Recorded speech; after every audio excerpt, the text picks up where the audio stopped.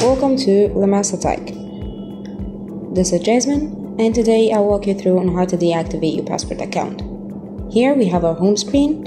We're gonna go to our profile, and then we can view our details such as the name, last name, first name, email address. We can even activate the geofencing feature, and we can reset the password as well. From the three dots on the left side here, we're going to choose deactivate the account.